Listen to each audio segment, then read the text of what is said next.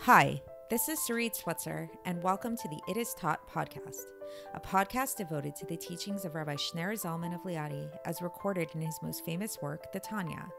My hope for this show is to make these teachings accessible and relatable to the average person, regardless of prior Jewish education or affiliation. The episodes follow the prescribed daily study portions and are meant to serve as practical lessons in how to live your life as your true self and develop an authentic and powerful relationship with your Creator. I have personally experienced the effects the study of this work has had on me, and I'm excited to share what I can of this knowledge with you. So please join me on this journey of learning, self-growth, and connection with your source.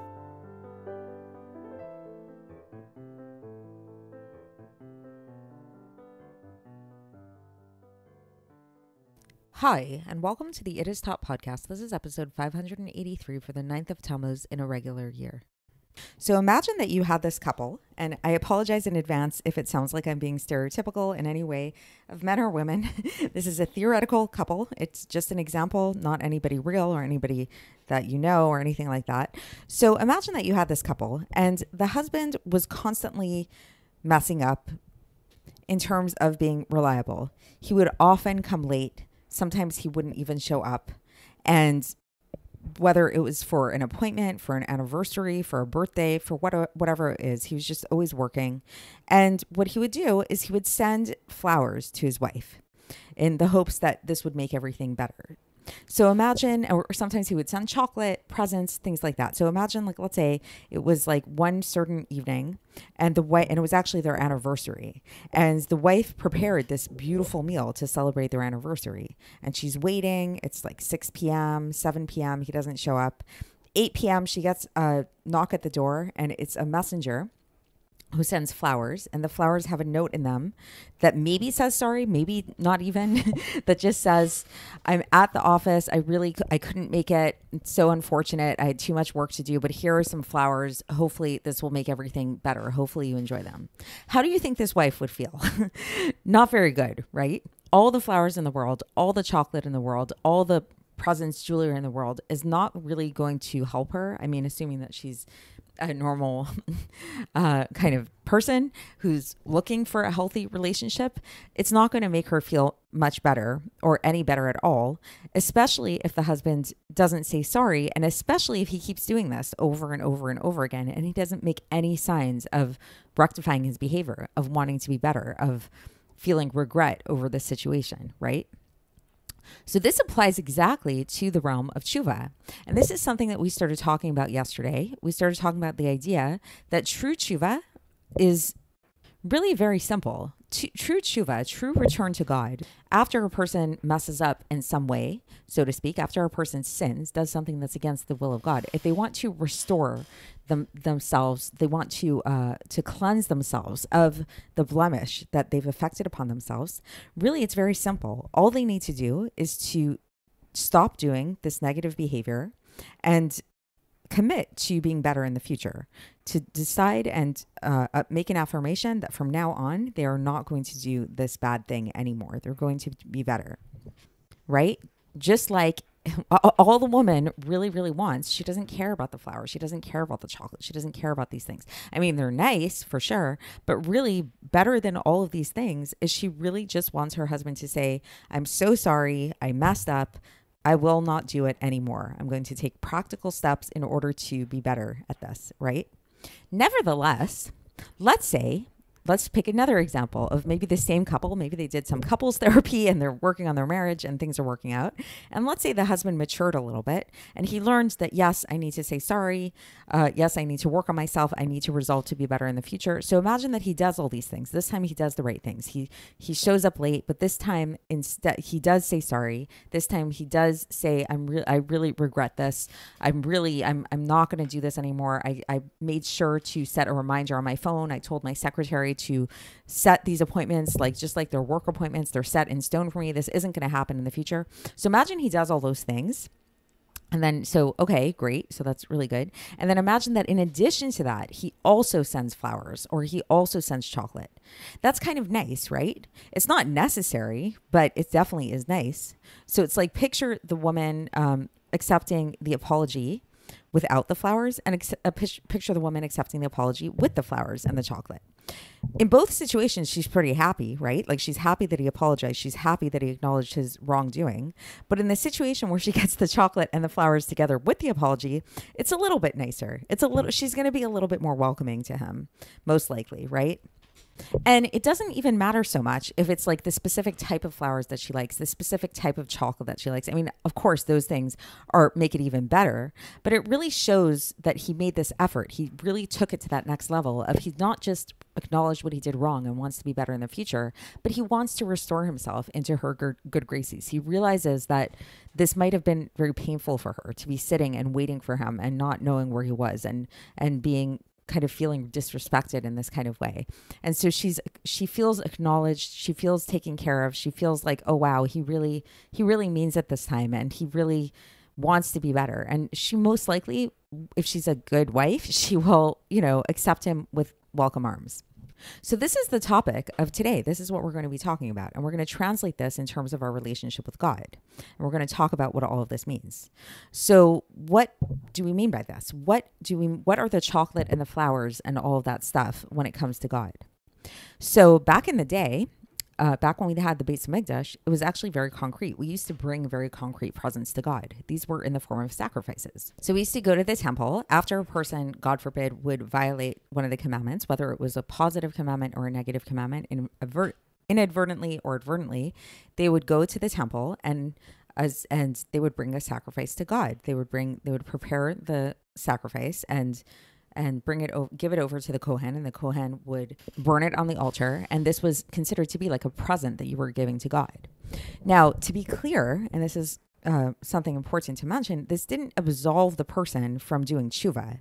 This wasn't even considered to be part of the Teshuva process. This was just something that it was like a way to kind of appease God, but this didn't absolve the person from doing their own work, from doing their own internal work to really contemplate and meditate and really think about like what went wrong, where did they go wrong, how did they sin, how are they not going to do this in the future, like really do that process of actual Teshuva. And nowadays, we don't bring sacrifices, right? And so instead, what has been given instead of sacrifices, as we'll learn, is the idea of fasting. So fasting is a way that we can kind of appease God. So we spoke a little bit about this yesterday, about how often when we do like public fasts and things like that, we see like with the story of the fast of Esther, this is often a way to kind of like plead with God and to appease God, to nullify some kind of decree that's come upon us or upon our nation as a whole, God forbid, or that kind of thing. But as we said very clearly yesterday, fasting is not Teshuva. And people make this mistake. People think that fasting is Teshuva. So this reminded me of a Catholic lahavdil practice, something in the Catholic Church where people pay indulgences, they're called, where if somebody does some kind of sin of some kind, then what they'll do is they can actually pay the church and give money to the church as a kind of way of like absolving them from their sin. So in Judaism, we don't believe in this. In Judaism, we don't believe that you can just like pay somebody off, that you can just like give somebody a gift or even fast and that like takes away your sin. You have to do the work. You have to actually go inside and you have to make that internal change and resolve and commitment to be better in the future. That's really what Teshuva is, as we keep saying.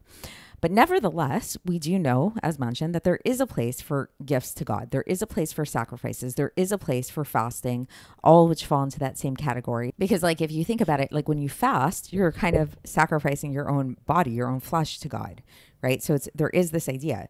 So just like in the example that we gave of the husband and the wife, there is a place for him to give gifts to his wife. We're not saying that a husband should never give gifts to his wife. We're not saying that we should never give gifts to God, that we should never fast, that we should never have brought sacrifices. It's just that they have to be placed in the right way. And we have to understand what their purpose is.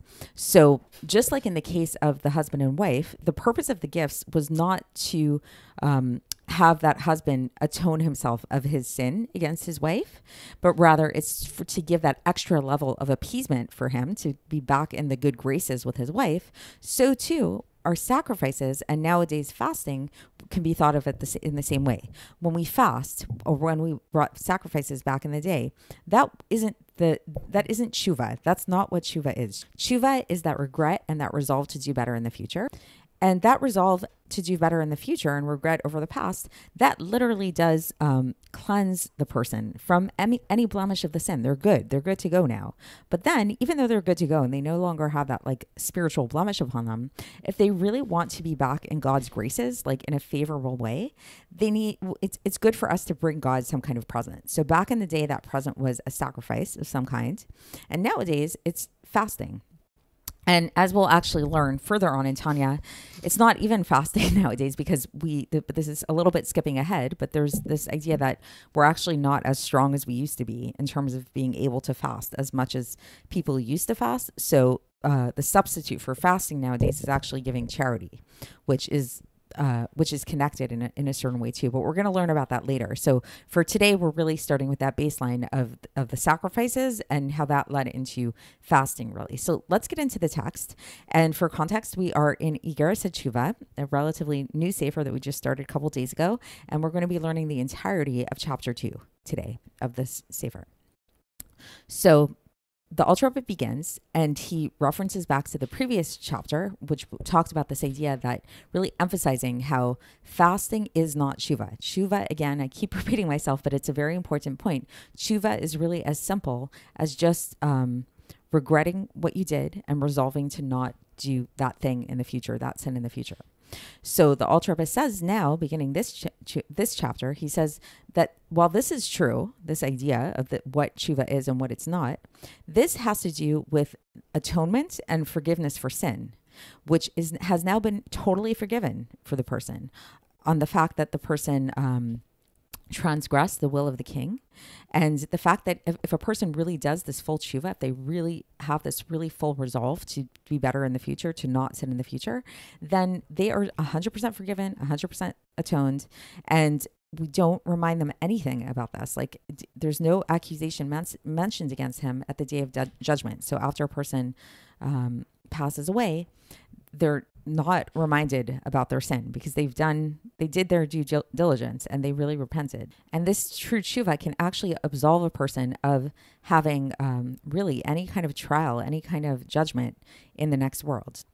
However, if a person wants to be acceptable before God and like beloved to God, just like he was before, like so that there aren't any bad feelings, and like to really give Hashem nachas, like to really make Hashem feel good, then for this, we would bring a korban olah. So a korban olah, or in English, we call it a burnt offering, was a certain type of offering that was brought in the Beis HaMikdash when we had the temple, and it was burnt in its entirety on the altar, which is what made it unique and different from some of the other sacrifices. But but basically, even for a very minor positive commandment that a person violated, like just if somebody neglected to do a very minor positive commandment, which was not punishable by execution or by death at the hands of the Beis Din, of the court, then even for these very minor kind of sins, we were required to bring a korban olah. As our sages of blessed memory taught in the Sefer Toras Kohanim, on the verse from Vayikra, and this is from Vayikra chapter 1, verse 4, where it says, "V'samach yado al rosh ha'olah v'nirtza lo lechaper alav," that you shall lay a hand upon the head of the burnt offering, that it may be acceptable in your behalf, in order to atone for you. So basically, the basic idea here is that the Alter was teaching us that the reason why we would bring this korban olah after committing some kind of sin is in order to like restore ourselves to the good graces for God. And so then the Alter Rebbe goes on and he says that we also find in the Gemara, in the first chapter of Zvachim on page 7b, that an olah atones for a mitzvahs aseh, and it's a gift that is given after one did teshuva and after they've been forgiven for the sin. So basically, so it's like the process again is that, let's say if somebody neglects to do some kind of positive commandment, first they do teshuva, and then after they do teshuva and after they're forgiven, then they bring that present. So again, to go back to that introductory example with the husband and wife, so if the husband should not just first buy the flowers for his wife. The correct, proper procedure is for him to first say he's sorry, to first regret his mistake, tell her that he won't do it again, and how he's resolving to be better in the future. Then he needs to wait for her to forgive forgive him first. So it's not like, oh, she's not forgiving him, so let me just buy her the flowers anyways. Maybe that will convince her. No, no, no. He needs to keep working at it, keep apologizing, keep working on himself until she forgives him. And only after she forgives him, then the best thing to do is to buy her the flowers or the chocolate at that point. And so now the Alter Rebbe here brings his own examples, not the example of a husband and wife, but the example of somebody who displeases a king, a physical king. So imagine if somebody does something that displeases the king. So first they're going to want to make sure that the king, that they're forgiven by the king. Like, and they do this through different messengers and things like that. And after they know that they were forgiven by the king, then they will send a gift to the king. And why are they sending the gift to the king? Because it's in order to like restore himself into his good graces, so that the king will agree to see him again, to because it could be that even if the king like forgives him, there still might be some like bad feelings. Just like, again, in the case of the husband and wife, even though, okay, she forgives him, it's good, whatever, she might still be hurt. There might be a little bit of hurt lingering. So the gift is a way to kind of like restore those good graces, to erase that hurt as best possible, obviously, right? Okay, so now the Alter Rebbe here in brackets, he asks a question, or he answers a possible challenge that a person might have here. Is if you look at that verse about from Vayikra, where it says v'nirtzelo, that it will be acceptable to Hashem, it does say, the full verse says, and you shall lay a hand upon the head of the burnt offering, that it may be acceptable in your behalf, as a way of atoning for you. So the word atoning is there. So a person might think, wait a second, that sounds like this gift is atoning a person in some way. So what's that talking about? And so the Alter Rebbe explains, this is not the atonement of the soul, but rather it's an atonement before God, so that God will have a good feeling to restore those good graces with a person to God. So we're atoning our relationship with God. It's not that we're atoning our souls. That's what Teshuva does. So Teshuva atones the blemish that's on your soul. But then this sacrifice is a way of atoning the relationship, making there be no hard feelings, as is explained in the Gemara there, says the Alter Rebbe. And also, as is written, and this is a verse from Vayikra, chapter 22, verse 21, where it says, Tamim yeh leratzon, meaning that it shall be perfect so that it be acceptable, that the sacrifice needs to be perfect in order for it to be acceptable. So it's all about being acceptable before God. It's not about like erasing the blemish in our souls, because that's been taken care of already through our Teshuva process. And now the Alter Rebbe goes on and he says that we don't have sacrifices nowadays. So what do we do instead of sacrifices nowadays in order to bring back this like good graces with God, to make ourselves be like desirable to God? We have fasting, and fasting takes the place of the sacrifices, as it is written in the Gemara, and this is taken from Brachos, page 17a, where it says, "Sheyeh miut chalbi b'dami shenitma'et, ki'ilu ikhavti lefanecha v'gomer," that may my loss of fat and blood be regarded as though I had offered it to you as a sacrifice on the altar. So like literally when you're fasting, you're really giving your blood, your flesh is really, you're giving it over to God. So it's very similar to a sacrifice in this way. And so this is why we see that many Tanaim and Amoraim, different Talmudic sages, that they would fast even for very minute kind of things. And they would actually fast a lot for this. So they really, this was why they were fasting. It was in order to, this was their way of giving a present to God, to restore themselves to the good graces. And then the Alter Rebbe gives a couple of examples here. One example, or he gives three examples actually. The first example is from the Talmud Yerushalmi in Beitza 2:8, where Rabbi Elazar ben Azariah, so he held that he permitted the idea, it's a very obscure kind of example, but this is what the Alter brings. So he permitted that a cow can go out on Shabbos wearing its strap between its horns, whereas his colleagues said this is not allowed. And one day, one of the neighbor's cows went out with its strap between its horns, which is what Rabbi Elazar ben Azariah said was okay. And Rabbi Elazar ben Azariah didn't protest because he felt like it was okay. But just because he didn't support his colleague's view, for this he fasted so long that his teeth were blackened. So it's like such a minute thing that like maybe possibly, like he just, because even though he felt that the person, the cow wasn't doing anything wrong and was totally fine, because he wasn't supporting the view of the majority of his colleagues, then he fasted for this. And we also see in the case of Rabbi Yoshua, and this is taken from Masachet Chagiga, page 22b, that he said, Bosheni miduvrechem Beit Shammai, that I am ashamed of your words, Beit Shammai. So it's like he kind of didn't speak so nicely to Beit Shammai. For this too, he also got black teeth. His teeth blackened through so many fasts that he did. Then another example that the Alter Rebbe gives, this is from Moed Katan, page 25a, where we see that Rav Huna, one day, his tefillin strap turned over. Like it just turned over, the tefillin strap. So it was on backwards. And for this, he fasted 50 fasts. And there are so many instances like this recorded amongst the sages. So we see that there's this strong basis for fasting. And again, fasting is not teshuva per se, but it's a way of after you did teshuva and after you regretted the sin and you hopefully were forgiven by God, it's a way of restoring your good graces to God. And the Arizal taught his students, according to the Chochmat HaEmet, it's called, according to the Kabbalah, different numbers of fasts for all kinds of different sins and violations. So he actually made this into like kind of like a science of like, he sort of taught his students how many fasts you should do for different kinds of sins. Even if these sins were not so severe that they fell into the category of punishment by excision or death by the hands of heavens or anything like that. So, for example, these are some examples that the Alter Rebbe gives. So, for anger, for example, the Arizal prescribed 151 fasts. And then even for rabbinical prohibitions. So like, for example, like drinking the wine of non-Jews, like there's an idea that you can't drink wine that was touched or poured or moved by a non-Jew. So for that, said the Arizal, that a person needs to fast 73 fasts. And there are other examples like this too, or also for neglecting a positive rabbinical commandment. So for example, prayer, like let's say if a person forgets to pray or doesn't pray, like for whatever reason, for this, they need to fast 61 fasts.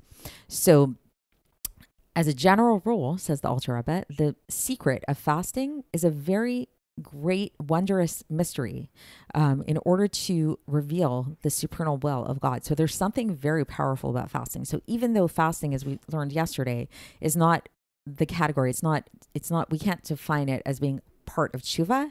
Nevertheless, there's something very, very, very powerful about fasting, and it's similar. The power of a fast is similar to that of a sacrifice. About which what is said about a sacrifice, and this is from Vayikra chapter 1 verse 13. It says that this is a pleasing aroma to God, and also in Yeshayahu we also see in chapter 58 verse 5 where it says Halezeh tikrat tzom v'yom ratzon Hashem, which literally means, do you call this a fast and a day desirable to God? So meaning to say that that an acceptable fast is considered to be a desirable day. So there's something about fasting, which is similar to a sacrifice like we used to give in the temple, that really is very desirous to God. There's something very, very, very powerful about it. So that's the end of the section. And so just to kind of bring it all together. So once again, and I might sound very repetitive, but it's just to bring the point home. Fasting is not teshuva. It's not teshuva. It's teshuva. And teshuva again is as simple as stop doing the negative behavior, regret it, and move on and resolve to be better in the future. And then hopefully if you do this enough, then Hashem will forgive you. And then only after you're forgiven, then comes the idea of fasting, or in the past it was sacrifices. And the purpose of the fast and the purpose of the sacrifice is not to to remove the blemish on your soul, because that's been done through teshuva, but it's to restore you into good graces with your relationship with God. It's to make God happy. It's for God's sake. So the teshuva we can think of as for ourselves. It's for our own souls to cleanse our souls. But the sacrifices or the fasting is for God. So just like, again, let's bring it back home to the introduction in the case of the husband and wife, lahavdil.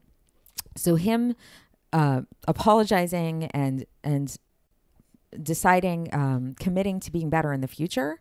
So while yes, that's going to make his wife happy, obviously, it's really more about him. It's really more about him correcting himself and refining himself, versus then after he's done that and after his wife sees that he's changed, she's really changed and he really resolved to be better in the future, then he can bring her a present of some sort. And that's not really for him. That's the present, the flowers, the chocolate, whatever, that's not going to make him necessarily into a better person or make him be more reliable, but it is going to make her happy. It's going to make her feel better about the whole situation. So that's it for today. And tomorrow we're going to move forward and we're going to begin chapter 3, and I will speak to you then. Thanks for listening to the It Is Taught podcast, hosted by Sarit Switzer. This podcast is dedicated in loving memory of my maternal grandfather, Avraham Yitzchak ben Binyamin HaKohen of blessed memory. Music by Shoshana. If you enjoyed this episode and would like to support the show, please share it with others and subscribe on YouTube, Apple iTunes, Spotify, or wherever you listen to podcasts. And make sure to leave us a 5-star review. To find out more about the It Is Taught project, including more information on my soon-to-be published book, please visit our website, itistaught.com. To catch the latest from me, follow me on Facebook, Instagram, and Twitter. Looking forward to speaking with you tomorrow, and until then, have a great day.